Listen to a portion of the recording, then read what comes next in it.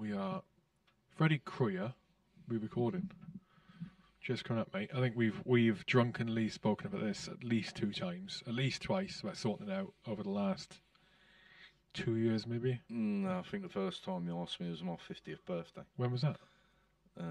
20 years ago. 4 years ago. Was it 4 years ago? Can't have been 4 years ago. It was. When did I start this? 54. Oh, 4 years ago, yeah. 54 this year. Oh, that was at the pub in Collie. Yeah. That was it. And Bruce was there, wasn't he? Yeah. That's right, yeah. Jesus Christ. Yes. Anyway. Time flies, mate. Anyway. I'm sure we'll come on to that. Or elements around that. Liz Truss or Rishi Sunak? Well, originally, I personally thought Ben Wallace was perfectly suited to it, but he didn't want to go for it.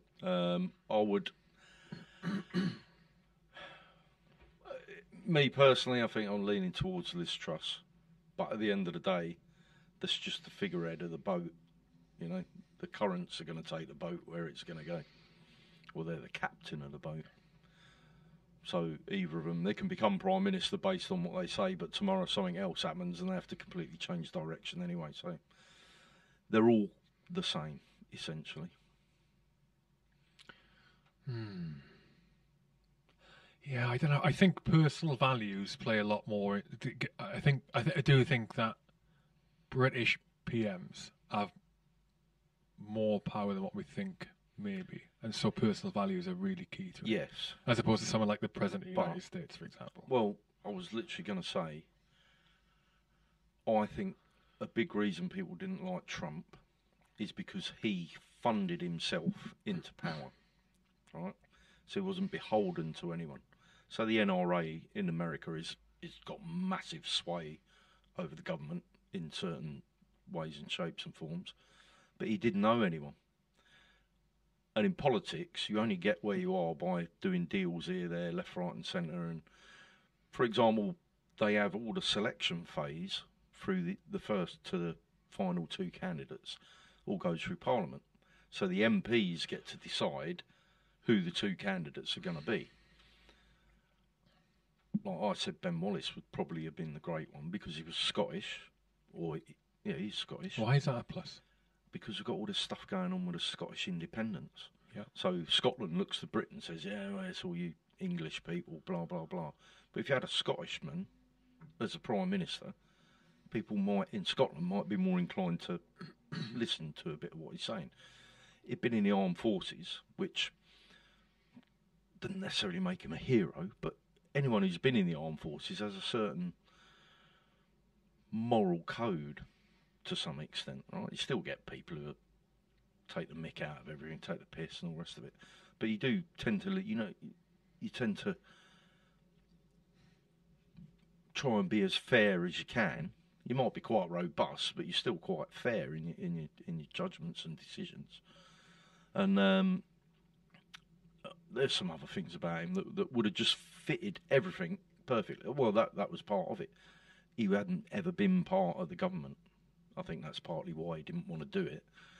And he wasn't soiled by all them scandals and all the rest of it.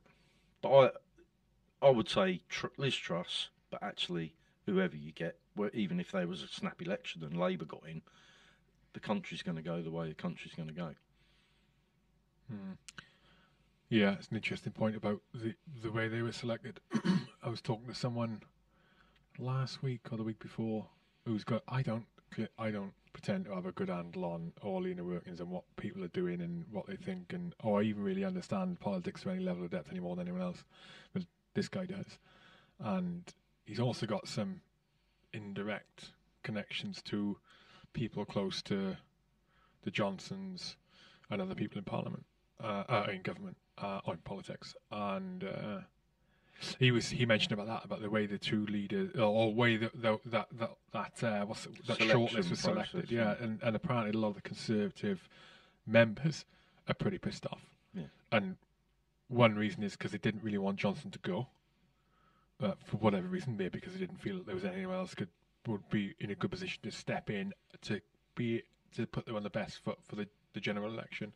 but also because they had no say in who that shortlist were, and these the members they pay to be a part of the membership, and they'd never any say in who was being shortlisted. So they're pretty fucked off. Yeah, but then you got to look at what happened to the Labour Party previously, where the members had the choice, and they made that choice, but it didn't go well for the Labour Party. Remind me, which one was this? With Jeremy Corbyn. What, to select Jeremy Corbyn? Yeah. That was down to the members' ballots and all the rest of it. They didn't have the same process the Conservatives have. So you can understand, but they're wanting to protect their interests, aren't they? They're like, well, if we pick the wrong person, I could be out of a job next week. Or if they pick that person, I could be out of a job because I'm always head-to-head with him over this, that or the other. So there's all that old boys network, so to speak, in deciding who they get. So the final two candidates, basically, the actual party, the MPs are happy with whichever one they get. They're not too fussed at the end of the day. But I'm not in it. It's just me as a layman talking to you about what little I know about politics. But I think we do need to go back to the days. For example, I think post-World War II, something like 40% of the members of Parliament were just working people, but that figures down to something ridiculous like 5% now. What do you mean by working people? Well, people who hadn't gone to Oxford and blimey, what's the other one called? They were working class. Yeah, they weren't they didn't come from affluent backgrounds. I mean, I was always, going back to a question you asked me before we started this, Churchill, there's something to look up to and aspire to and all the rest of it. Do you know, he wrote 3 memoirs, I think it was, of his entire life. And you go back to when he started out as a reporter, it's incredible what he did. And then you get some footballer who's written 10 memoirs, 10 autobiographies. But the point is, I used to think he was amazing. And then we did some work at his home. It's like a massive palace. Can't remember the name of it off the top of my head. And I'm thinking, this is where he grew up. It kind of lowered him in my esteem. He went down a bit because of where he come from. If you don't get someone who reaches the top of politics who grew up on a council estate. That's never ever going to happen. But actually, that person growing up on a council estate will have better life experiences to share within Parliament. Yeah, I understand. Do you see what I mean? Yeah, the problem with it is, though, but you do need educated people to make these big decisions. This is the thing. I think it's. The dirty thing. Essentially, somebody from a very wealthy background could potentially buy their way into politics, buy friends, this, that, and the other, and work their way up the chain. Which happens. Options that aren't particularly open to, like some here and you, for example. Yeah, it's not a drama if you can hold them accountable when they don't do what the electorate want to do. I mean, again, going back to Boris, again, my unqualified opinion, I think a big part of his downfall was down to his missus. Why do you think that? Well, she's kind of pulling the strings in the background, not on the political front, but on his social life, and then he's trying to cover all that up. And basically lying about all that stuff is what brought him down in the end. But the parties were organised by her. He should have just said, yeah, I was wrong, shouldn't have done it. And that would have been it all done and dusted and over with. Because he dragged it out for so long and he started digging deeper and deeper holes. He just couldn't come back for it. I mean, people are throwing stuff at me in the street probably, but I quite like Boris Johnson, and I had hoped he could stay. But after all them lies and that, even I was like, you can't, that's not the way to behave if you want to be the leader of one of the most powerful countries in the world. You can't do that. Yeah, I admit I liked him. That's not me saying, I liked everything about his politics. and and the decisions he made in terms of political decisions and all that. But I liked him, and in the same way, let me rephrase that. I preferred him to the alternatives, and in the same way, I preferred Trump to the alternatives, and the sole reason being is I saw them as more authentic people. Now, when I say authentic, I don't mean like truth telling, like you just give examples of bullshitting, but authentic in that I just felt like they were more trustworthy. That's not to say they were completely trustworthy, but they were less. It was easier to tell if they were being genuine in what they were doing or saying than others were, and that is with the caveat that 99.9% of what these people say is bullshit. Yeah, so you can't trust all politicians. Lie, it's part of the job. I think what you're saying there is they would get asked a question and they would answer it. They wouldn't go every which way round the houses to avoid actually answering the question because they don't want to commit one way or the other. You would ask them a question and they would give you an answer, and that's what I liked about it. Whether they were lying or not is a different matter. Yeah. But normally, like I was listening to a thing on the radio on the way here, and they're quizzing this MP. So tell me, it's quite clear and obvious. What is the answer? Oh, well, what you've got to think is we can't do this and we've got to... And he's going, just answer the question. And they do everything they can not to answer it. But when you get an MP or politician or whatever, someone in a position of authority who just answers the question, at least you've got an answer. That's one of the interesting things that happened over the last couple of years, I think, with the media, is they are becoming less tolerant of that, of people not answering the question. Whereas 5-10 years ago, maybe even 3-4 years ago, if a presenter or an interviewer asked a politician a question, they would just let them dance around it, not answer, and give the politician's answer. But like you're saying, they tend to be calling it out more now, and I think it's because the only reason is because they can give it the headline, such and such refuses to answer that. But it's a good thing to be holding to. The other thing with Boris and Trump, the other thing was there was elements of they were just morons in certain ways. Do you know what I mean? They were a bit more like the common person. Exactly my point. Like the common person gets up, goes to work, tries to do the best job he can, but you might be driving a forklift with a pallet of beer on it and it falls off and smashes. You're like, what happened there? You were going too fast. No, I wasn't. Yeah. Well, you look at all... But it turns out you were going too fast, and that's why people relate well to them, because they're like, you're doing a much harder job than me driving that forklift, and I fuck up. So if you fuck up, it's got to be expected. You're not a superhuman or a god. You're just a normal person, and actually, you're only making the decisions as people below you are actually operating the system. And when they fuck up, you've got to take responsibility for it because you're the figurehead. Mm. Yeah. I have heard in the past that a lot of Boris Johnson's the way he would present himself as that sort of bit of a moron.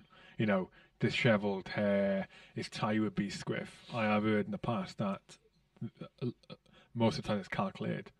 So he would be deliberately presenting himself in a really poor way. Because again, back to your point, these people have grown up. These people have grown up in that middle or upper class, very privileged upbringing. I'm not saying that having a privileged upbringing is a wrong thing. They have, where you're taught the importance of smartness, the way to do a wins or not.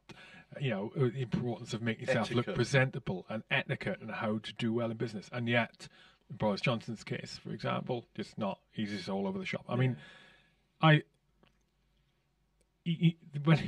when he was close to getting binned off and then did get binned off, all those, all your clips of him from different things when he was London mayor, like hanging off the zip line. Have you ever seen the one where this is one of my favourite ones, right? He's on the site, the Bank of the Thames, and he's London mayor. They're promoting something or something like that. It's got to do with basketball, and he's got a basketball, and there's a basketball hoop there, and he shoots the basketball, and he fucking scores, right? And it goes in, and he goes crazy. He gets so excited. He's super happy. He's like, yes, but you're looking at an upper class guy, like He's the probably very the only hoop yes, he's ever scored. Yeah. Oh my God, he's so happy. But again, back to that authenticity. Yeah.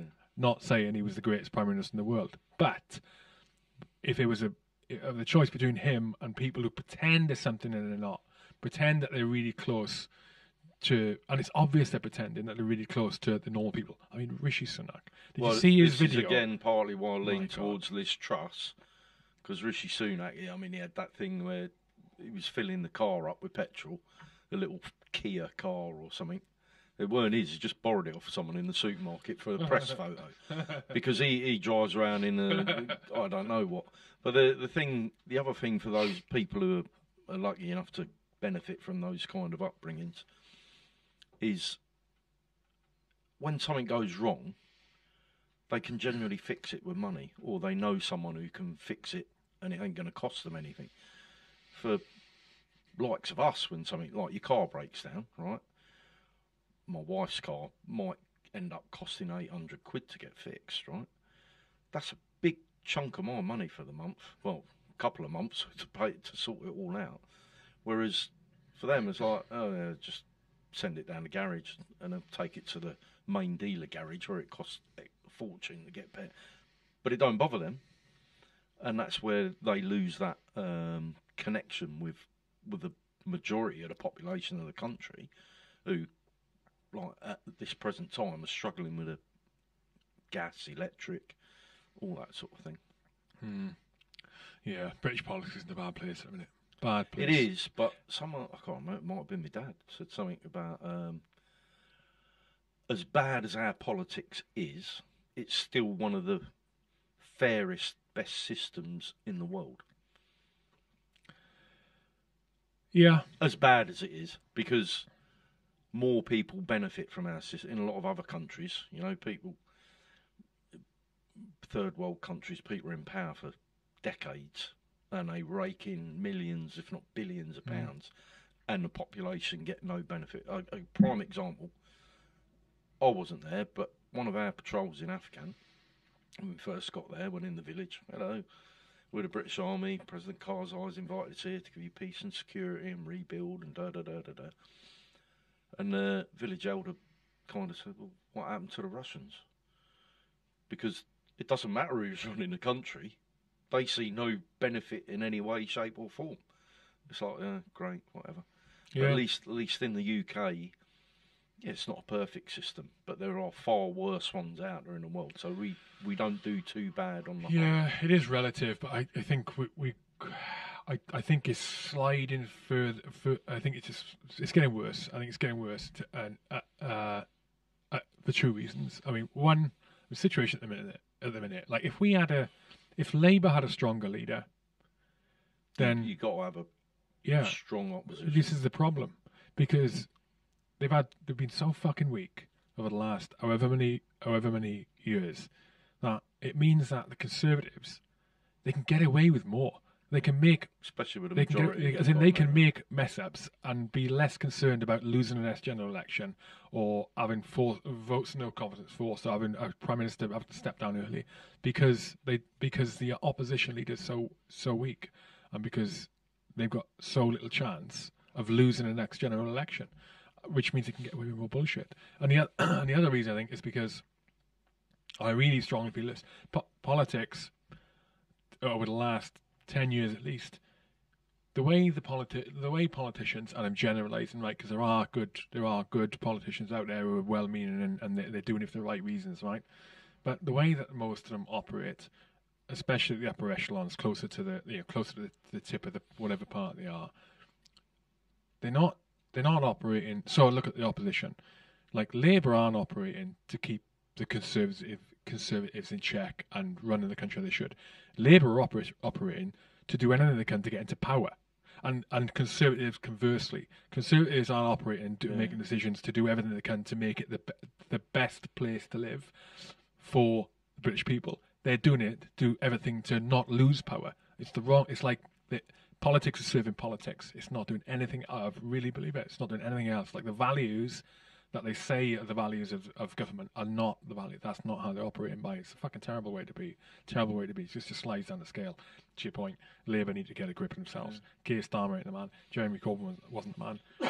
Or another. Because so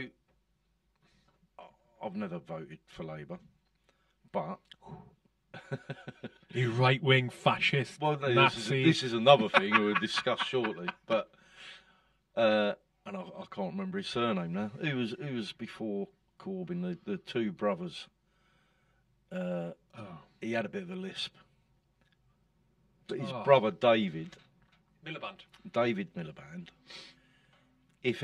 I would have voted for Labour if he'd have become leader of the Labour Party, because certainly at the time he seemed quite well adjusted. He didn't seem like he was in it, like you were just saying. Just we got to get into power and all that. He seemed to have some really good ideas, and at the last minute his brother stabbed him in the back, didn't he? And took over. And David now runs a charity organisation of some description. But I seriously would have voted for him. And it shouldn't just be based on the individual, but subsequently, whatever your political views, you got to look at the options that were on the table when Jeremy Corbyn was up for election. It was just insane, some of the things they were promising. You can't just say, look, here's everything, because people will say, well, how are you going to pay for that? Do you think the government handled the Afghan evacuation or his evacuation or withdrawal correctly? Can we just come back to that? I just want to finish off something we were saying before. The other thing in politics now, if you are conservative, you're nothing but a right-wing extremist, and if you're a Labour voter, you're nothing but a left-wing communist Maoist. There's no middle ground anymore. Yeah, and people that try to fill the middle ground are blurring the lines too much that they still end up on one side of the fence or the other. Yeah, I think that's predominantly only existing on social media, though.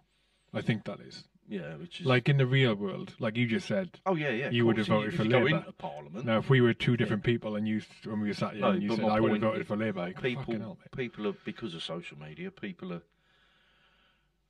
inclined. If you ask them who you're voting for, people are inclined to say, "Well, that's my business," or try and guess who you're voting for and tell you that. So when they do all these polls, for example, they're never accurate anymore. Because people don't want to go, yeah, I'm going to vote Conservative. Because some of them might go, oh, you're a right-wing extremist. Well, it used to be. It would be something you wouldn't ask. It was a very personal question. Yeah. Especially when I remember when I was growing up. So I was taught. My old man taught me was, you shouldn't really ask people's political leanings because it's a personal thing. And yet now, I don't think it is the case now. I think is if you're asked, you feel people feel obliged to say it because they want to on this side or on that side. But I know what you're saying. But my point about you being classed something or other because of your political views, all the actors and people in Hollywood and all that getting involved in political issues. Some of them have been cancelled outright because they came out on the wrong side of the public or the social media perception and that. And I think things like sports people, actors, anyone in an influential position that is not actually in politics should completely stay out of it and be completely neutral, because you can destroy the whole, like with the World Cup. With the England team and that, I don't think there's anyone. Well, there obviously are people out there, but the majority of people would agree with the supporting things against racism and all that. But a lot of people didn't agree with them taking the knee and all the rest of it. And you shouldn't bring all that politics into sport. It should just be sport. But the argument is made against that is, well, it's not politics. It's about racial equality. But But Yeah, I'm but just that's what I'm saying. Most but people will support it's being that. politicised. Yeah, yeah. That's yeah. the drama. Yeah. That's weaponised by Labour. Yeah. It goes back to that polarisation we were just talking about, and it's a flipping nightmare. I mean, it's a terrible thing to do. And it's same in America and Canada. Hideous. Back to Afghan. Yeah, so that's actually a year this month, isn't it? Was it? When they pulled out of there, yeah. Hot pitting. And to answer your question, Holy shit, it is, yeah. Oh my god, where's the year gone? I mean, it literally happened overnight. I remember reading something about Bagram Airfield. The Americans was like, yeah, right, spoken to the Afghans, yeah, see you in the morning. And then, like, 2 o'clock in the morning, they all just got on a plane and left, just abandoned it. You know, and I think the government's reaction to it, because they weren't particularly, as far as anyone knows, the government weren't aware of what was coming. I think we reacted to it brilliantly. I mean, I wasn't in at the time, but throughout my career and the history of the regiment, that's one of the things I'm really proud of the regiment for, the way they dealt with that. And you speaking to some of the people that were there and listening to some of the stories that didn't get in the news and that. For example, there's one lad who could speak Afghan, for want of a better description. He was up on top of one of them shipping containers for like 18, 20 hours a day, basically liaising between our blokes and the Taliban for getting people into the airport. 18, 20 hours a day. He's just a young lad, 20 years old, you know, but he was so crucial to that whole role. And both sides could kind of trust him because he's native, he could speak the language properly. And obviously he's working for the British forces. That's just one tiny example of that. But yeah, what they did there was just absolutely amazing. Yeah, it's an op that super proud of how it went down. Like, and like to your point, mate. That lad 18, 20 hours on the container. The stuff those guys had to do there. I mean, you and I served in multiple places. We did Afghan in a completely different role, right? And I think every tour was different. Yeah, and I think that pitting is hands down harder than anything I did. Like, I can't see how it's not. It's so different. It's unusual. Very difficult to train for. Well, it wasn't, was it? It was literally, as far as I'm aware, that most of the regiment was on leave, and they went, "We need you out there," and they had something like 70-80% of the blokes back from leave within 18 hours, and they deployed like 3 days later. So there was no training. There wasn't any real preparation. It was literally making it up on the ground as it went along. Yeah, it was fucking crazy. What point was I making there? Oh God, threw me off, Freddie. You're saying about a young lad up on the container and the lack of, or they normally do that training. Oh, how difficult it was. Yeah, how difficult it was. I was talking to a medic who was there when he was out there, and he was talking about when the suicide bomber went off, and the British guys, the 3-power, just handed over that position to the Americans, and then the Americans got blown up. And he was saying that when the bodies were coming in, so he's with the med-reg, and they're having to get all the medics in from 3-power, all the young medics in to assist with it. And she said it was just 100 just bodies laid. They were just literally on the back of a truck and then just get chucked off the truck. Not chucked, take off the truck to the back. Just trying to triage hundreds of these, women, well, people, kids. It's fucking horrendous. Just horrendous situation. And then I wonder what that certainly wasn't in the plan originally, was it? No, but I wonder how the guys who, like you and I, who did tours of Afghan beforehand on Herrick and then went out and they did that. I wonder what they think about it. I mean, the RSM of 3-power, he was out on the Herrick tours. Yeah. He's our era or my era, and I'm younger than you, so we're I think everybody's. I wonder what he thinks of it. difficult. It's difficult to reconcile where it is now because it's in a worse position than when we went in. Well, I would have. So the way the army reacted to the situation was amazing. The government side of it, they got involved in it instantly. You know, there wasn't dragging their heels over it and all that. But it is absolutely shocking how quickly on the one hand, it's absolutely shocking how quickly the Afghan army folded. On the other hand, you've got to look at why that occurred. And you got guys, I don't know, a couple hundred blokes in an outpost. They haven't been paid for months. They haven't been paid, and they've got to go and get their own food locally and all the rest of it. And then the Taliban come along, getting however much they get, but they're getting paid, they're getting fed, and they're like, look, you can either surrender or we're going to kill you. And they're like, oh, well, I'll give up then, because this lot aren't supporting me. I haven't been paid for months. Why should I sit here and fight and die? What's the reason for that? So there is a lot of reasons why the Afghan army folded so quick. I think if they'd have been supported by their government much better, it would have been a different story. Yeah. No, all I want to do is exist, right? You know, if we think back to when we've been insurers and stuff, key leader engagements when we were out there on the Herricks. And they're just telling you what you want to hear. Because in reality, they're either being governed by us, which they were in a way. We were the controlling influence when we were in those areas, especially in the remote parts of Afghan, like Helmand, and you mentioned on the other provinces. They're just doing what they do to get by. They can keep generating money from wherever their business is, farming, selling, flipping water, selling ice, selling their crops, whatever. And then it's just all lazy, just another regime change. Yeah, and now I'm going instead of having to abide by your laws, I'm going to have to abide by these laws. Exactly. And in a strange way, they probably understand better where they're at and what expected of them and what's not allowed with Taliban rule, as opposed to our rule.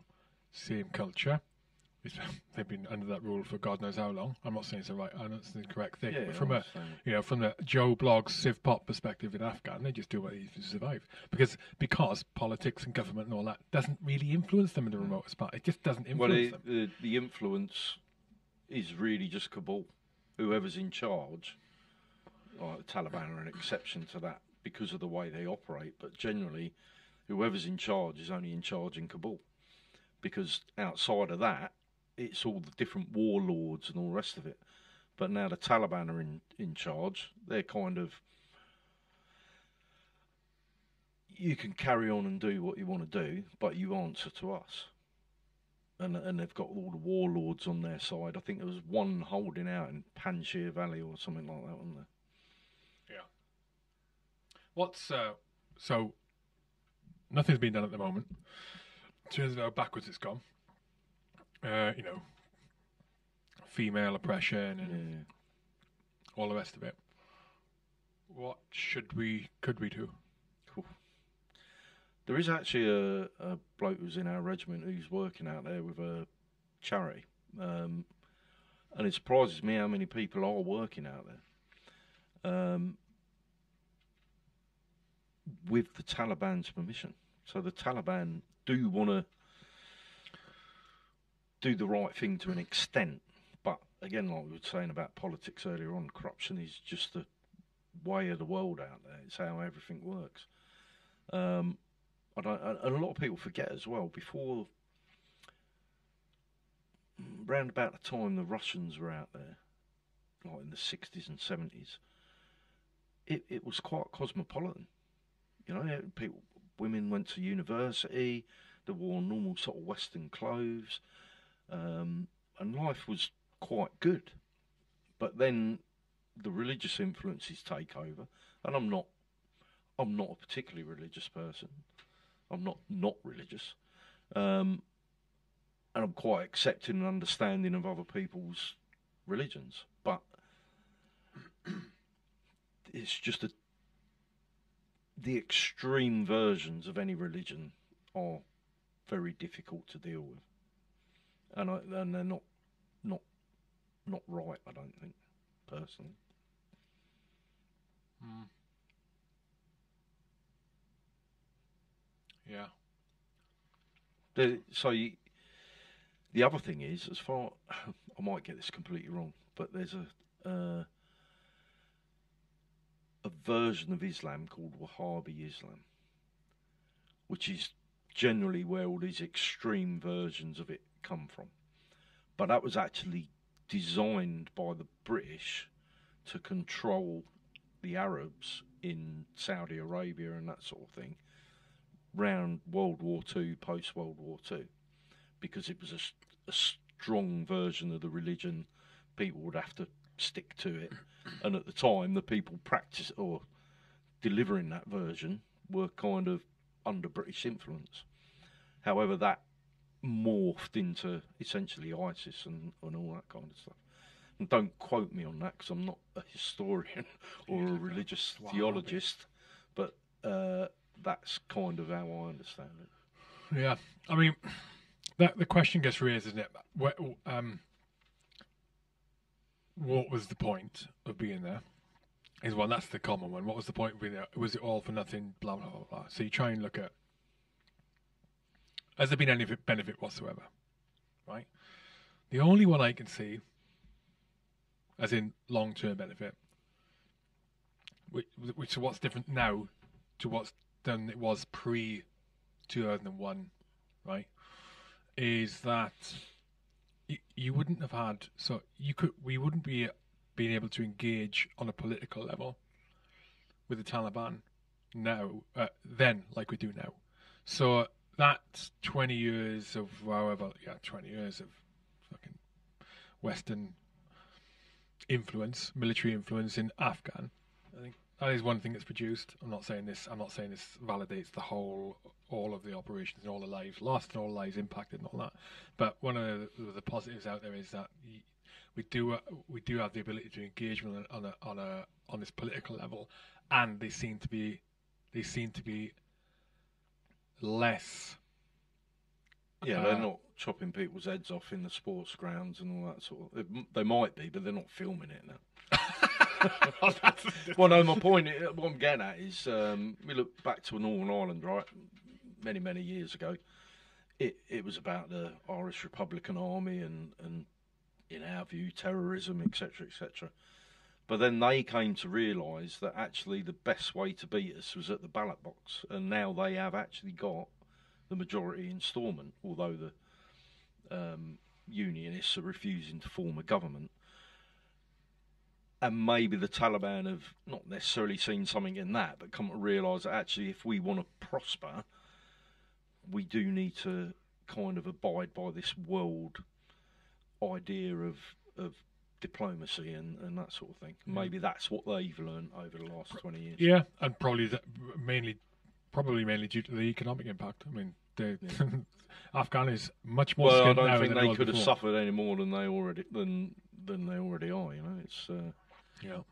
they've had it for best part of 50 years, I guess. Different nations fighting over it. And to get back to your point about what was the point of it, essentially Afghanistan is a massive strategic piece of real estate, and whoever controls Afghanistan controls all these other avenues here, there, and everywhere. And that's partly what that all boils down to. I was going to say something else. Well, that's why Russia went in the first place. Partly, wasn't it? It was strategic. And you think strategic we importance. were training the Mujahideen at the time to fight the Russians, and without doubt they were helping the insurgency against the Allies, Americans, British, etc., that were out there. Without a doubt, even if that was just purely out of spite. But at least we got out of there in a better position than the Russians did. I mean, they left so many people behind there; it's unreal. And then you look at what they're doing in Ukraine.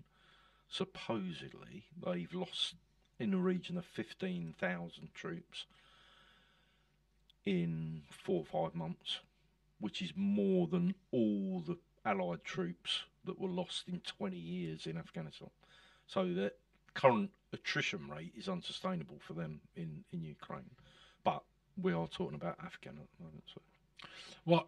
What part of your time in Afghan sticks in your mind as the most impactful on you? Get deep. I can still remember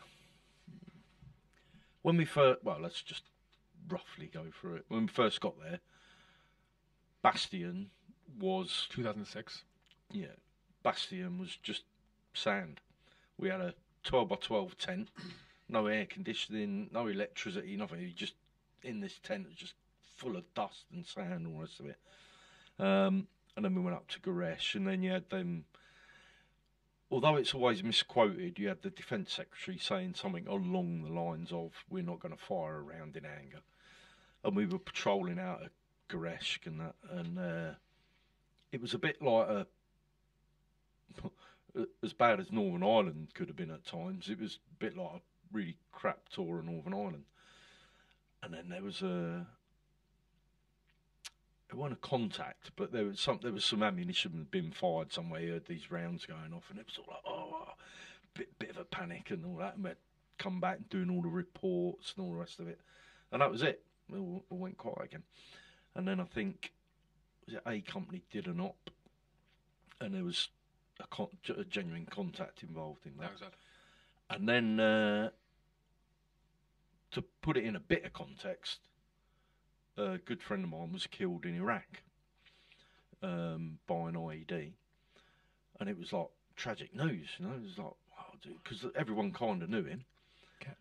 And I changed my R&R so I could go back to his funeral. But when I went back, the company I was with at the time went out to do a Shura, and it essentially was an ambush, and there was a massive firefight there. It was in the papers and all the rest of it, because it was like a massive event. Till 3 or 4 months later, it was just like something that was happening every day, 10 times the scale and all the rest of it. But to answer your question, I still remember sitting on the back of the Chinook when we flew out to Musakala. To Musakala or from? Two.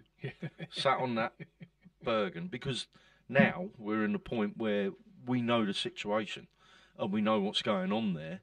We've been briefed and all the rest of it. And I remember sitting on my Bergen in the middle of the Chinook, looking out and just watching those lights disappear from Bastion, and just thinking, well, that might sound a bit pikey, but I wonder if I'm ever going to see them again. And then you're just flying around in the dark and whatever. And the next thing I remember is that bloke chucking that Chinook around, and all I can see out the windows is the roofs of the houses. I'm thinking his rotors are going to hit them in a second. And then you smack down on the floor, everyone's off it, and it's gone. There's just that complete silence and the dust settling. And While you're waiting to be engaged. It's quite nice here for that brief moment. And then obviously we had those few days. It was first 2 or 3 days. It was quite quiet, wasn't it? And then it all went crazy. But your question was, just remind me of it. What was the most impactful thing in your mind in Afghan? So that was that, and actually that day we walked into the cookhouse in Suta, Camp Suta. In Kabul? Yeah. And it was like one of them westerns that everyone just went quiet, and we'll come in with our beards and slightly dirty clothes, and they all knew where we'd come back from. And we walked in there after living on a packet of beans a day or whatever, and the first thing in that at the hot plate was a fridge freezer full of Haagen-Dazs ice cream. And I think everyone in that queue was just looking at that as if it was. The reason it was impactful is because what we had been doing was normal, and then when we've gone into that cookhouse, it's that realisation that actually what we've been doing isn't normal. This is the normal, and it is that, that like realisation that actually I've been living in a completely different world. Bastion we went back to first. Yeah, but For some reason that Suter. sticks in I my remember mind. Suter because, well, I remember Bastion because when we got off, we got told. Remember this? We got told that extraction didn't happen, and you won't mention it. Remember that? I don't actually. Yeah. We all got pulled together over in one of the pods. Called, yeah, doesn't that like that? That So didn't happen. And then we walked into similarly walked into the Bastion Cookhouse. But I went in with Jared. I can't remember why me and him were separate, where everyone else was. Probably off their own pods. We went in there, and yeah, the bootnecks were in there, fresh as a daisy. They hadn't been in long, and we were just fucking ragged. And well, you just see like it's not long changed favour. yeah, and you weren't allowed. You're supposed to be clean shaven. You go in, you weren't allowed to be weapons, and we were like, "Fuck this, going to get scoffed." Fuck everyone. No one said anything. Went to the cookhouse, got our food, sat down. It was just like, no one to say a word. And then when we got to Suter on the way out in Kabul, I remember that. Yeah, I remember going to the cookhouse. But the reason I remember it is going through the hot plate. I hadn't had a dessert yet. Like, and when we left from Musakala, what do you think about this? Yeah, I went to Musakala from. I think I went direct from. No, it wasn't Nowzad. No, when we went to Musakala, I got bumped. I was in the scoff house in Bastion having food. I just coming off the ground. My dessert was in front of me, and I got called up the jock to go and get orders or a brief or whatever. And I looked at my dessert and thought, I'll leave it there. I'll come back and finish it. And I left, and then that was it. Straight on the chopper, we were going to Musakala. Fuck, left my dessert. And then we were Musakala for all that time. And so then when we came back, got to Suter, dessert at the end of the hot plate, and it was sponge of some sort with chocolate custard. And I love chocolate custard. I love chocolate custard. It was right at the end. They were just about to shut the kitchen down. Right at the end, sponge on the plate. You know, I had my other food. Sponge on the plate. Put the chocolate custard over it. Sat down. Had my meal. By this time, the kitchen shut down. Everything cleaned off. Dig into my sponge and chocolate custard, and it was sponge, and it was fucking gravy, mate. Because I hadn't seen gravy or chocolate custard for so long, I thought, oh, this brown liquid next to the sponge must be hot chocolate custard. And I ruined my first dessert. So I left my dessert in Bastion those months before, came back first dessert after, and it was fucking gravy. Ruined it, and there was no more because the hot plate had shut down. I just got I was gutted. Tell you this, it don't relate to this in any way other than the story you just told, but earlier this year I was going off to this event, and we stopped by at this guy who's he's done really well for himself, right? He's gone from basically he grew up, in fact, not far from here actually, and he's done this massive deal, and he's sorted for the next couple of centuries probably. Anyway, we're at his house. I mean, his dining room was kind of the size of my whole footprint of my house, and the garden and everything. Massive it was. And had this lavish sort of Christmas dinner laid on for us, right? And we sat there, and his wife was sat here, he sat opposite, and then some other guests and that. Having all a lovely scoff it was. And then come out with a coffee. I'm like, well, that coffee's nice. And there's a silver jug on the table. So I picked the jug up, I poured it in, I thought, well, that's a bit stodgy, that coffee. I put it back down. And I had 2 cups of it. And I said, what was that coffee then? She went, oh, that wasn't coffee, that was custard. Oh my God, putting custard in your coffee. So I just invented a new drink. Weren't embarrassed in the slightest. But just going back to what we were talking about, I a couple of years ago, you were saying about you're not allowed to talk about this extraction, etc., etc. A couple of years ago, I still know this guy who was in the RAF, and a couple of years ago, he was talking to a friend of his, not about me particularly, but like, oh yeah, I know this guy who was in Afghan, and about Musakala. And the bloke he was talking to said, I was one of the loadies on the helicopters that picked him up. And he's like, oh right. He said, but before we got there, we had to fly out and land somewhere in the desert, and then shoving bales of dollars out the back of the helicopter into the desert for the Taliban, basically, to secure this extraction.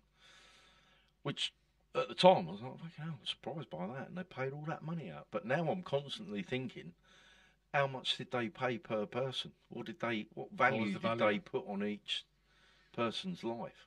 Considering we had Afghans with us as well, did everyone get the same value, or did they price us higher? I reckon I got more than you. Well, you're younger than me, so probably they get a bit more time out of you, won't they? But yeah, and going back to your previous point about biggest impact, and I kind of chose the flight out and getting back. I kind of everything in between is just, I don't know. Not that I don't think about it. I think my memory of it's pretty bad. Of which period, sorry? So you said the most impactful times, and I said about flying out to Musakala and getting back from Musakala, whereas all the things that went on in Musakala were quite impactful, if you see what I mean. But that's all kind of splodged into, like, my timeline of it and everything is probably a bit messed up. And you got the logbook though, haven't you? Yeah. But that's of specific. It's like a factual thing. It's just of an incident, like a small arms contact or mortar round or this. It doesn't. For example, there was a time when we had mortars into the compound. There was lots of stuff. Yeah, but that's what it says in the logbook. But subsequent to that was going out, and because somebody had said, "Oh, there's a UXO, unexploded mortar round near the Alamo," it was, and because I've done mine clearing or been trained in mine clearing and all that, we went out to have a look at this thing. I crawled up on my belly with my knife, clearing around it and all the rest, and there was these fins sticking out. And the next thing, you just hear that with a mortar round going off. And I was like, what? We'd had another contact, and the mortars were just behind me, and they'd opened fire. And I'm like, well, I'm just leaving that there now. I'm not going back to it. But so you look in the logbook, but it's the actual consequences of those contacts. It's they had a contact at 10:20, small arms fire from the west. But what was the actual result of that? Did someone get wounded? Was it because the helicopter was trying to get in? There's all these other elements to that. So yeah, I can see what we did, but it's all the stories associated with that aren't in there. It's just a clinical review of what went on. Yeah. How did you end up going from the reg to doing what you're doing now, Bruce? When I come up to leaving the army, I was like, oh God, these brilliant ideas, what I want to do, and this, that, and the other. And that went tits up, so nothing came to fruition. And in a bit of a panic, I took an FTRS contract at the Army Prison, MCTC. And I was there for about 18 months. I didn't love it, but it was a 6-hour shift, essentially. Well, yeah, that sounds great, but it's 7 days a week. 6 days a week. Well, let's get this right.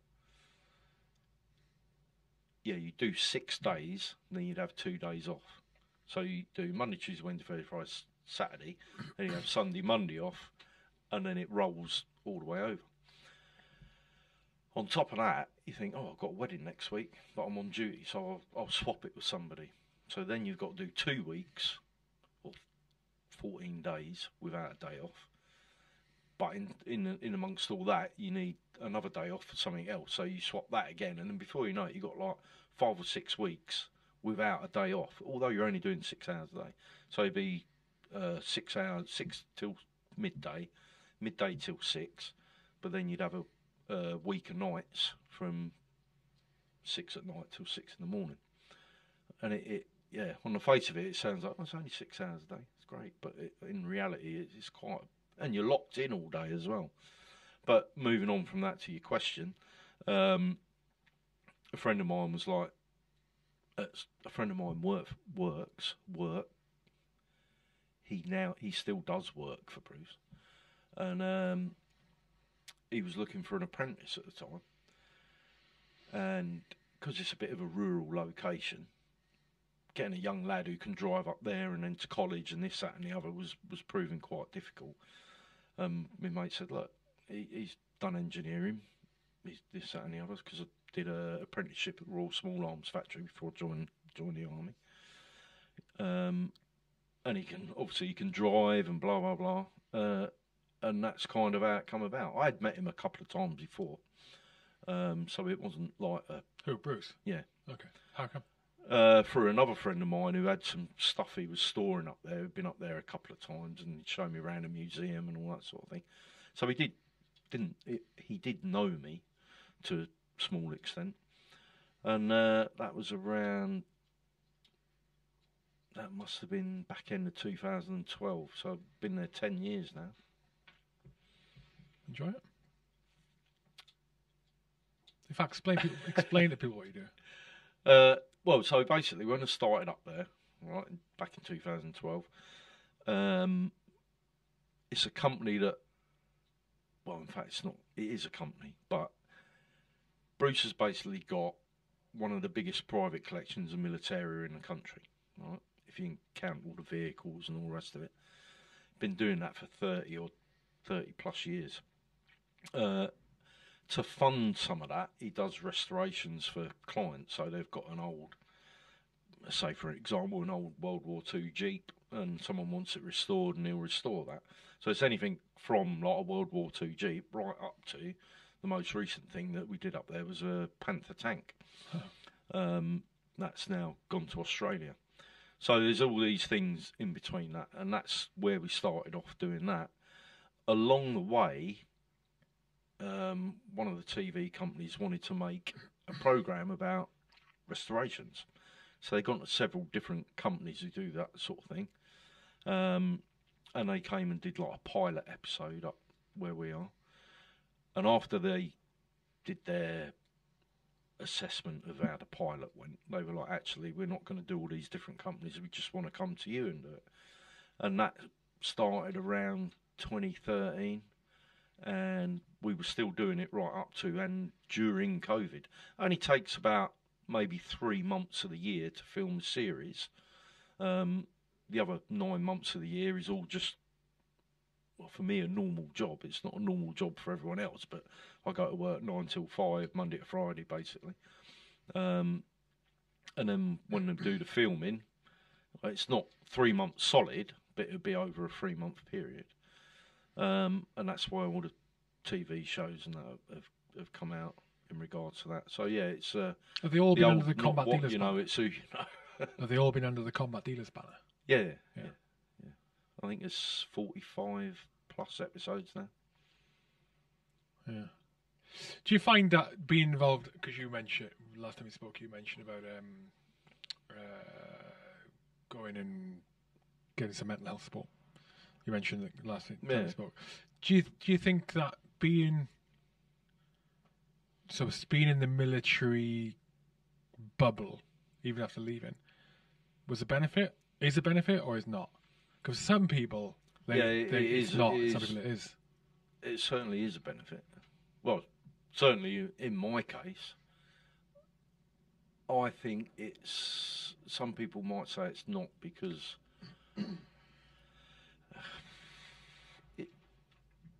things present themselves to you, and it's what you decide to do with that situation as to whether it becomes a positive or negative event.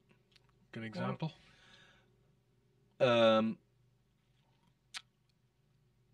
So there are a lot of people you see quite regularly, social media, they're saying, oh, I'm having this problem, I'm having that problem, blah, blah, blah. And all their mates rally round and they're like, oh, you'll be fine, this, that and the other. But it's not professional help. But they don't want to ask for the professional help, although it's there, so that it's been offered to them. But if they don't accept it, then it's going to seem like it's a like, oh, well, they didn't do anything for me. But they can't do anything for you unless you ask for it. They can't come round and grab you by the scruff of the neck and take you away and put you through a process. You've got to be committed to doing it. Otherwise, it won't work. That's how I see it. But there's so much help out there. And if you're, let's say, two individuals are suffering with a similar issue with mental health, right? But one of them has been in the forces and the other one hasn't. The one that hasn't might only have a network of friends of 10, 15 people. But the guy who's been in the forces might have a network of friends of 100, 150 people. And you make that right connection, he's got a better chance of getting through it. A better chance. I'm not saying that he will get through it. He's got a better chance of getting through it if he's prepared to take the help or the opportunities or whatever that are offered to him. Whereas the other person who's got a network of 10 or 15 friends, out of them 10 or 15, none of them might have any idea of what to do in the first place. So I do think having been in the military gives you a better chance of getting through it, provided you're going to accept it, or provided you can acknowledge there's an issue in the first place. What was your experience? What were you experiencing that led you to go and get professional help? See, this is a bit of a tough one because, other than you, I don't think I've told anyone. But, well, you don't have to. If you don't want to mention it, you don't have to. Just pretend it's only me. It's not HR podcast. I'm trying to think rather than just, this happened. It's hard to explain sometimes. Yeah. Isn't it? So now I look back, right? I think it's been going on. I think it's been going on a long, long, long time, right? Before Afghan, even. And for me, things I was doing were just normal things. And some of them, now I look back on it, I can see what's. So I'm driving down the road and somebody's parked their car on a stupid angle, and I'm like shouting abuse. Yeah, fucking arsehole, you fucking park a car like that. My missus is like, who are you talking to? Who are you shouting at? I'm like, well, look, bloody parking like that, just being inconsiderate to everyone else and all that sort of thing. Or just these. I look back, it's so ridiculous, some of these things. But anyway, and I'd lose my temper with stuff. I like to think there's not really anything going on anymore, but the other day the keyboard weren't working on my computer. I tried about 25 batteries in it, and it's unplug it, plug it in again. Still wouldn't work. Then I just smashed it to pieces. There's no need for it. I could have just put it in the bin, but it made me feel better for smashing it to pieces because it wouldn't do what it's supposed to do. And I used to have that all the time. That was kind of a one-off. But behaving like that was just everyday normal life for me, you know. And the kids and my missus were like, what are you doing? You know, they're always saying, you need to get some help, you need to get... And I'm like, it's just normal. Everybody's like that. But partly, some of the people I knew were like that, you know. So I didn't see anything wrong with it. But subsequently also found out that they were having issues and all the rest of it. Anyway, all this goes on and on and on. I'm thinking everything's hunky-dory. My close family are telling me otherwise. And this happened at work because my son used to work with me. He doesn't not work with me anymore because of this incident. It was because of COVID and all the rest of it. But anyway, unfairly, I'd lose my temper over something, and I would take it out on him. You know, fucking hell, you're not pulling your weight, and I would. It still makes me feel sick to my stomach. Some of the things I said to him, and that was quite horrible. And that's just what I said to him. Anyway, he got a bit older and braver, and this particular day he stood up to me, sort of thing. And I was like, and it was like an out-of-body experience, right? I'm here, looking at myself, shouting at myself, just calm down, just relax. Yeah. It's no big deal. I can't even remember what the developed over. Anyway, yeah, started getting a bit of pushing and shoving and. Is he bigger than you? Yeah. Yeah, but, you know, from our background, that don't mean nothing, does it? You don't back down. Anyway, it got so heated, and like so, I'm having this like almost out of body experience thing, and this is looking back on it. This is the point at where I thought, no, there is something not right. I wanted to do him some real serious harm, right? And luckily, where this occurred, because we're in these workshops, there's all kinds of stuff around everywhere. But luckily, where this occurred, there wasn't really anything there. And I'm looking around for something. A weapon. Yeah, Or a lamp. at that moment, I wanted to do as much harm to him as I possibly could. Right. Anyway, so and he's like, and he stomped off, and he got one of the blokes to give him a lift, and he went down to the station, and he went home, and didn't speak to me for like, I don't know, best part of a month or whatever. Anyway, after that, went back into work, and I wouldn't even say it was then. It was probably a day later. I was just thinking, that is absolutely not right. You know, I love my son to the ends of the earth, but the thoughts I was having there and then were not right. Even if you're a bit angry with your kid or whatever, you know, you don't want to lose control. And I can't tell you how that made me feel absolutely shit. I was like, they've been telling me this for years and years, and I've been ignoring them. What I would say is, well, anyway, let's carry on from there. But you know, he still says to me, "You still haven't apologised to me," and I haven't, because I still don't want to admit that that's how I felt about him at the time.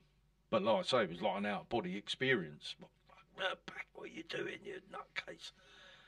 Anyway, as a result of that, I was like, it can't go on. So I support our paras has got a point of contact. You can get in touch with them and say, look, I'm having trouble with this, that, or the other, or whatever. And then I had an initial meeting with him. I said, look, personally, I don't think there's anything really wrong, but how I was with my son the other day was completely, totally wrong. I don't ever want to experience that again. Not from my own personal thing. You know, if it had been a different situation, I may have ended up harming him. And I don't think we'd ever have been able to come back from that. And they're like, yeah, okay. And then they organised some stuff for me, went to see a psychiatrist, etc., etc. And I just kept saying, I really don't think there's anything wrong, but I see myself on this pathway that isn't going where I want it to go, and I'm hoping that maybe we can get it dealt with. And I have no idea what they did. I had a few sessions, and like my wife and my kids and that are like, you're absolutely 100% different to how you were before. You know, things go wrong now, and I'm just like, nah, don't worry about it. You know, almost never, ever get cross apart like with the keyboard the other day. But I mean, that is a real stupid thing. But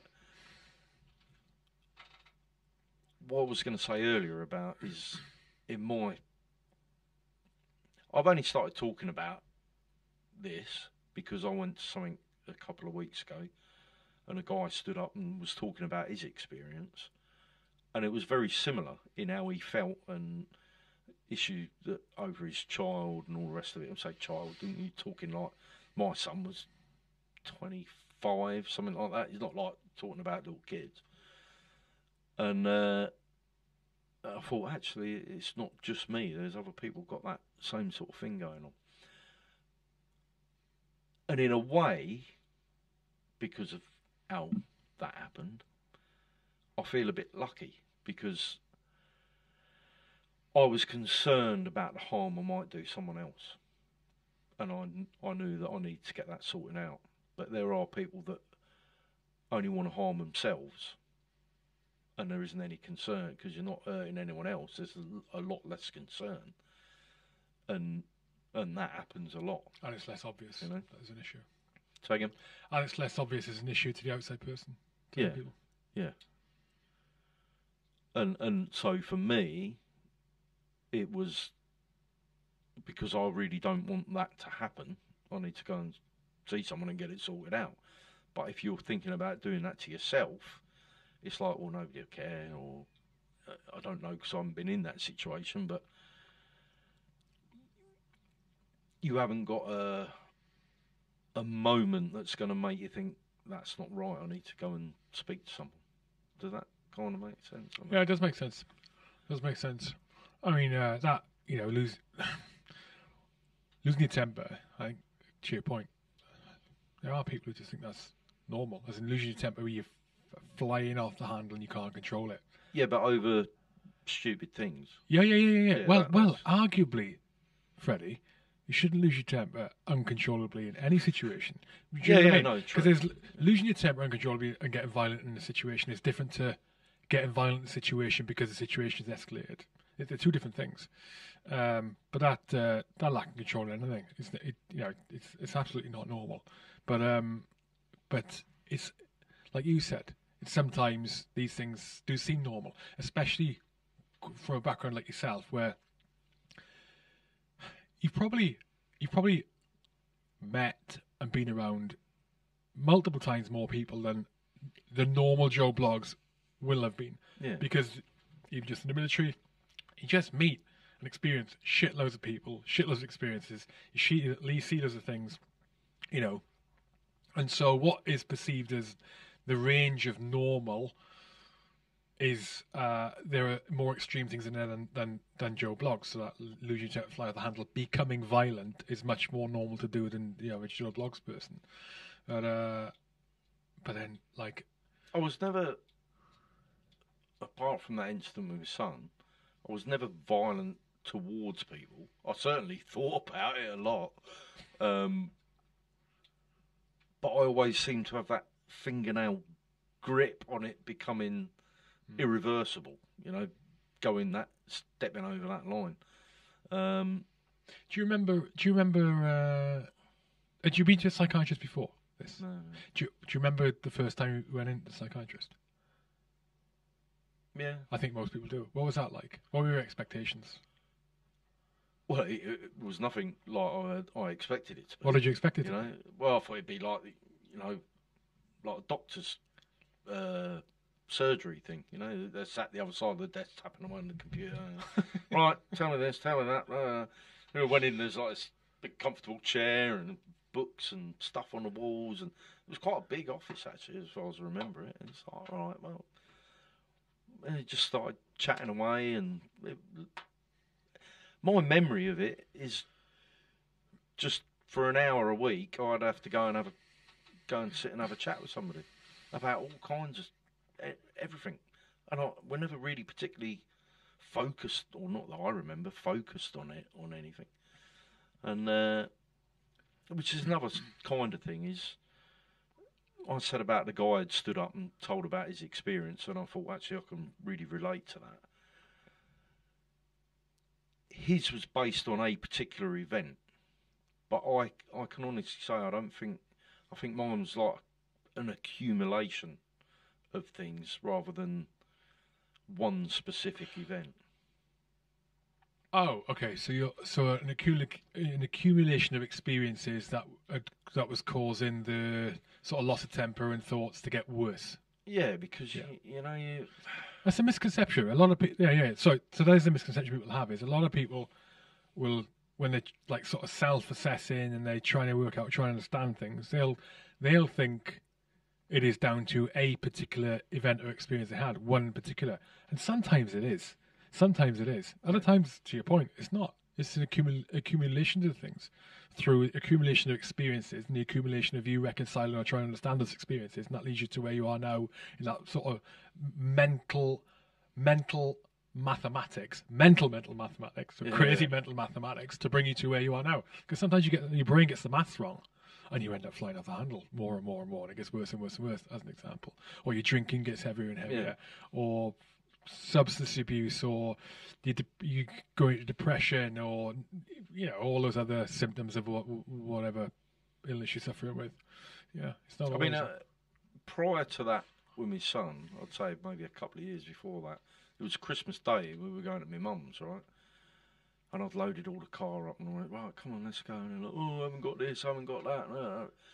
And I'm just like, oh, fuck it, we're not going anywhere, that's it, fucking.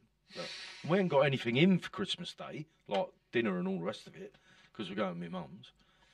And I stomped off down my shed, I'm pottering around in there, and I knocked this bloody box of split pins over, right? There's about 1,000 in this box, and they're all over the floor, and that, I was just like, fuck it, no, they're like, come on, trying to calm me down. No, that's it, I've got to sort these out now.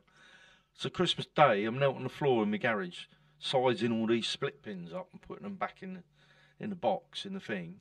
They're all sat in the house. We've got no Christmas dinner or nothing going on in there. And I'm kind of like, well, I can't go back up there now, so I'm going to think I'm complete and utter cunt. And I'm going to sit here and I'm going to just put all these split pins back in the box. And at that point, I should have realised that's not really normal thing to be doing. But whilst I thought it was odd, I didn't think it was like, yeah, well, I've still got to pick all these split pins up at some point. I might as well do it now. But yeah, I would say, going right back to, about 92, a culmination of events that maybe I wasn't necessarily involved in, but close to, over that period of time. We go back to Kosovo. I mean, nobody really talks about Kosovo in the slightest little bit, but people say, oh, it was this with the dead bodies, and the number of dead bodies there, and they were like proper decomposing and stuff, and there were executions as well. They weren't like someone killed in a firefight and all that. They were just civilians, husbands, wives, and some cases children. But I was mid-late 20s then. You're immortal when you're that age. So there's that, and then you go on, you got Iraq, and there's more death and destruction, and then Afghan, but also over those periods of time, you're getting closer to the cause of that death and destruction. So in Kosovo, it was kind of peacekeeping. Iraq was a war kind of footing, but we never really got into it. And then Afghan, you're actually there on the front line doing that kind of thing. Closely. Oh, so you mean the risk to your life, and you get closer to... Yeah, okay, yeah, got it. You get closer. And then on top of that, there's the things like, well, I broke my back, I broke my pelvis, I broke my femur, my arms. There's all those... That's why I think it's just an accumulation of all that stuff.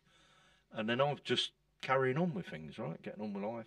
So when something simple doesn't do what it should do, it's like, I suppose now looking back on it, I can kind of think, I've gone through all of this, and you can't even just connect to the computer, which is your sole job. So you're talking to the keyboard.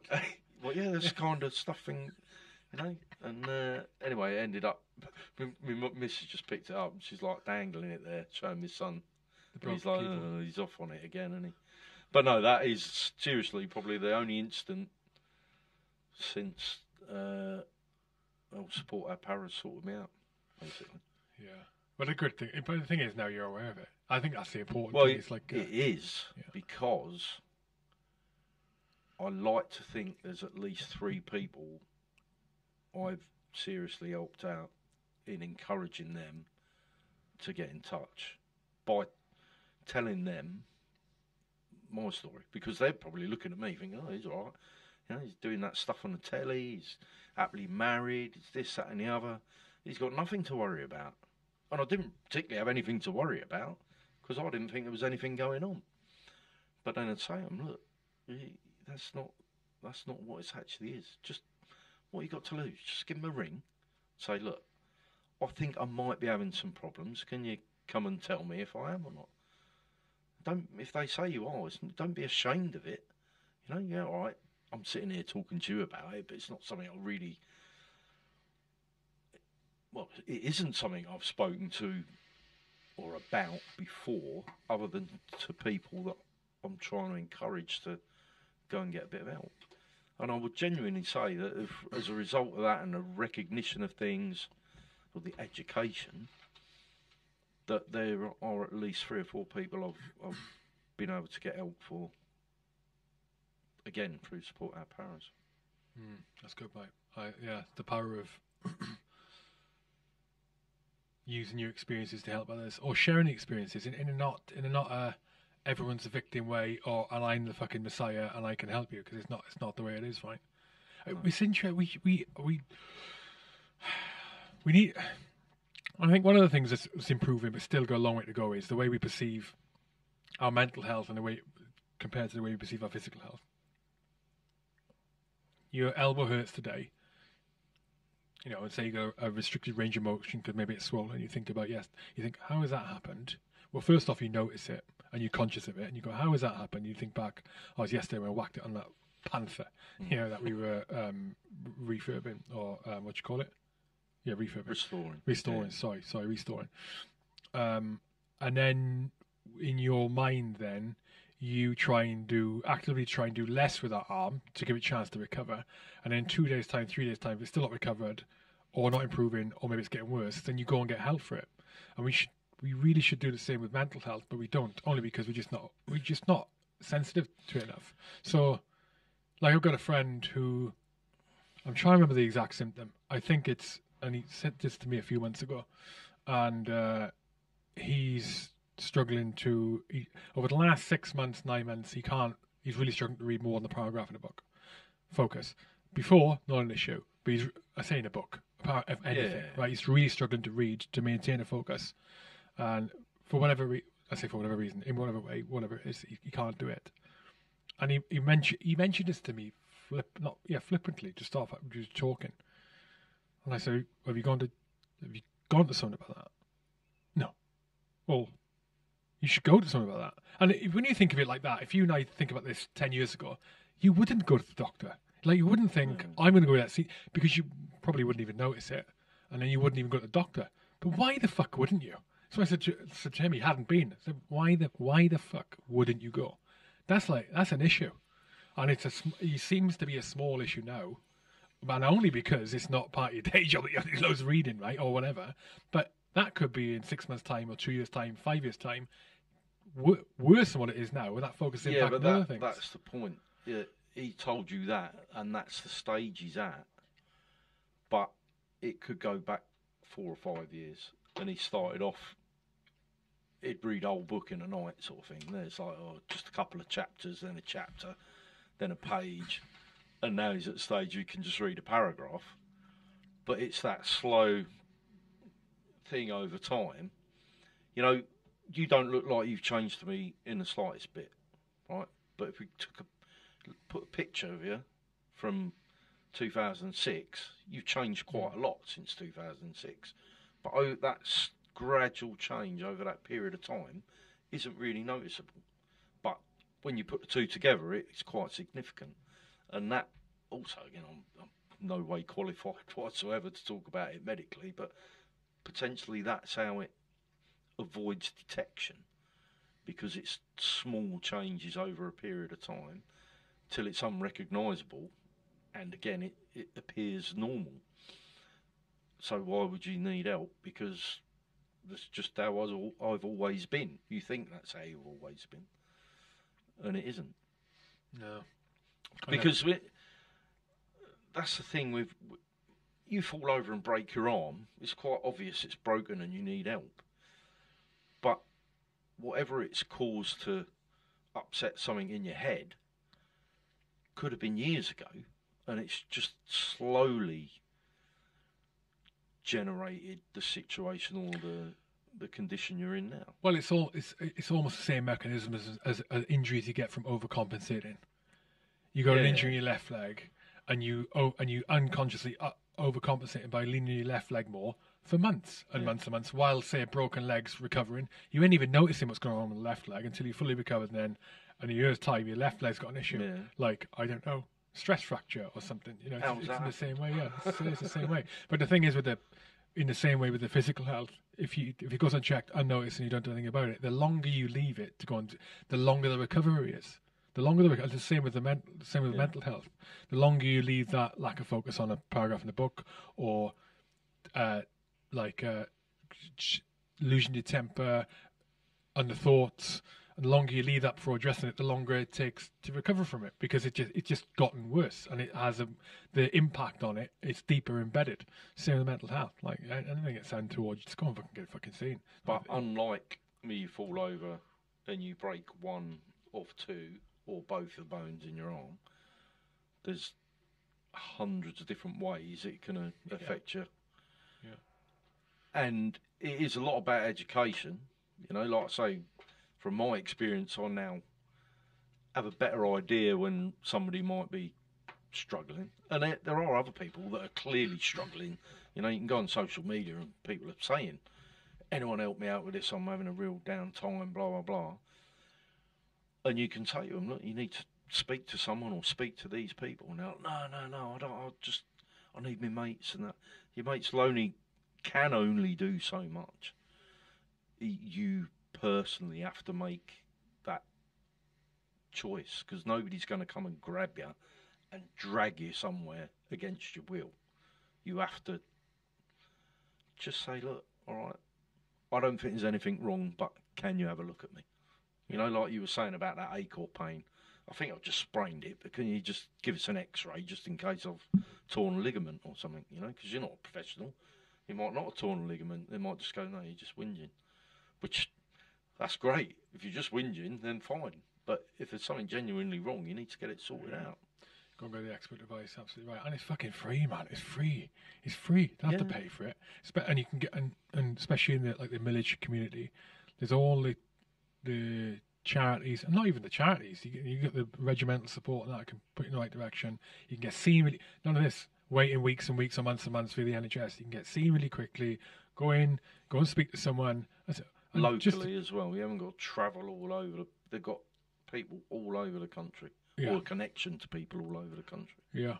I think with the mental health thing, especially the ex-military side, people have that's why I asked you about what you remember about the psychiatrist. People, I don't know what they think in their head about what that first conversation looks like. Where they think they have to spill the beans, and they're sitting there with a box of Kleenex and they're crying. They're expected to say, "Oh, I did this thing. Oh, I saw that thing." It doesn't work like that. Like, it's the same way as you go to a doctor for a physical injury. You go into the doctor, you book it. You know, you get in front of the doctor, and the doctor goes, "Right, what's the problem?" And you may go, "I'm not sure, but this symptom, this symptom, this symptom." What's you're going to see a psychiatrist or a counsellor? It may not even be a counsellor or a psychiatrist, maybe something else, or maybe a GP you're going to see. What's the problem? Not sure, but a fly off the handle. I've been doing it for a while and it's getting worse. Or I'm not sure, but I struggle to get out of bed in the morning. Nothing motivates me. Or I'm just really fucking unhappy all the time. I don't know what the problem is, but these are the symptoms. Can you help me? And the doctor goes, okay. This is what I recommend. Or I need to ask you some more questions. We need to do some further analysis. It's the same on the physical as the mental health. Don't worry about it. It's like no one's going to try and wrap you up in cotton wool and not be perceived as weak or a fucking victim. But you owe it to yourself to go and get something checked. If you're mentally not operating, if you're not where you want to be, and you just go and find out. What I would say is, you asked earlier about, do you think there's a benefit to being in the army or not? Oh, in the military environment, yeah. So, if you do think you're having problems, I would strongly recommend you ask. You go and contact somebody. If you did it through a military organisation, for example, I want to keep saying it, Sport Our Paras or some of the others, that is different to just going to your GP, who he may think, got another person here who just wants to try and get a couple of quid off the government sort of thing. Because of your background, people are already going to think, I could understand that there really could be a problem here. There might not be, but because of his background, we should check it out. Do you see what I mean? It's like, if you went into the doctors and said, "Oh, I think I've got radiation poisoning," you go, "Well, where do you work?" "Oh, I work on a farm." He's straight away he's going to think chances of you having radiation poisoning are zero. But if you went, "Oh no, I work at Sizewell Power Station," he's already going to think, "Well, maybe we should check this out." Do you see what I mean? So, if you've been in the forces and you get in touch with someone saying, "I think I might be having some problems," they're not going to think, "Oh, there we go." They're straight away going to think, "Well, there is a chance, good," because so many people do have it. You know, it's not a small percentage of people. You know, all right, it's to different degrees certainly, but when it gets to those extremes, it's really, really, really hard to convince someone to get the help that they might need. Mm. Yeah, like to your point, the onus is on the individual. 99.9% of the time, you know, you need to do it yourself. You need to be willing. Oh, you said there you didn't. You know, you went and you didn't think there's anything wrong with you, but you still went. And that was difficult. Yeah. I didn't think so. Again, at the time, I'm like, look, I read or see all these people that got these serious problems. I'm nothing like that. But I had this issue, and I don't want to end up in that position. But there's nothing to say that I was not in the same position as them. I'm just dealing with it differently. You know, it's just not worth letting that little thing fester and becoming a real serious, life-threatening situation. You know. Yeah. Right, we're done. What have you not mentioned that you wanted to mention?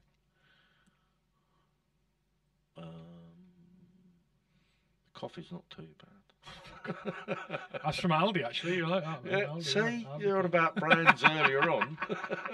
I shop at Aldi. Aldi Lidl okay. all day long, 100%. Yeah, I get everything from there apart from power tools. That's a no.